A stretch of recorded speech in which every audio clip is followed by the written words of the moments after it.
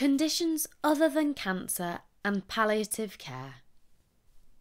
The roots of the modern hospice and palliative care movement developed in response to the needs of people with cancer.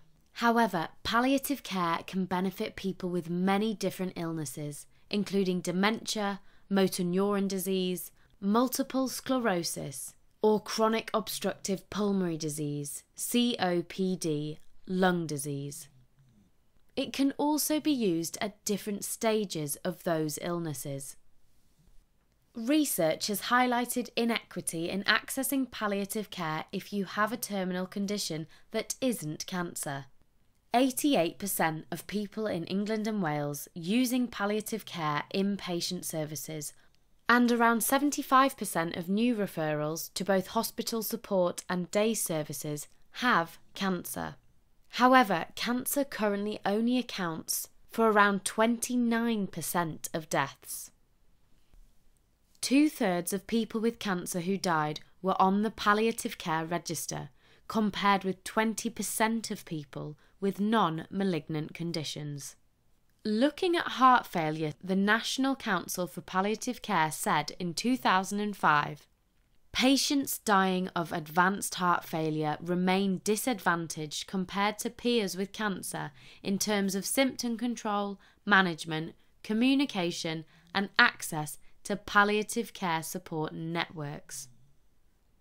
Heart failure is a common, progressive and distressing condition that can be disabling and life-limiting. However, the natural history of heart failure is unpredictable, and there is no moment in the trajectory of the condition when the priority of care shifts from curative to palliative care. To address such disadvantages and challenges, key points for change are recommended.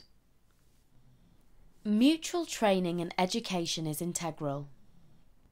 Heart failure, care of older people and primary care teams should be able to provide generalist palliative care assessments and management, together with specialist palliative care staff being competent in basic cardiac care supported by their cardiac teams.